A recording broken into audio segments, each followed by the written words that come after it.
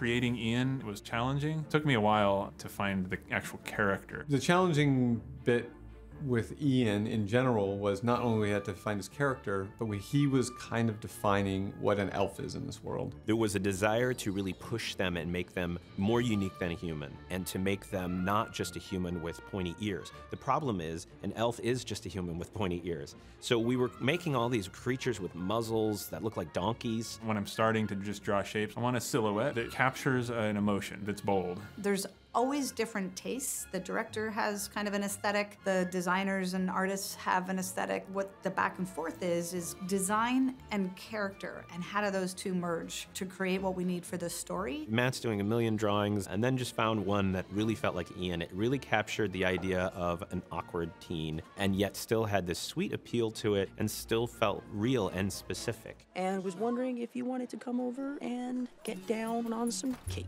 Ugh, that's not something anyone says. Tom Holland was really good at the fumbling teenage stuff. I don't want to play at all. He's kind of like you know, like an awkward teenager who's trying to find himself. Ian, right? Oh, I didn't know you knew my... Anyway. There's a lot of hemming and hawing and being embarrassed. If you like parties, then I was gonna do a party. What? Which was perfect for the character that we needed. It actually helped push the character in the right direction. That's voice acting affecting the art, affecting the story, everybody kind of improving and finding this character together.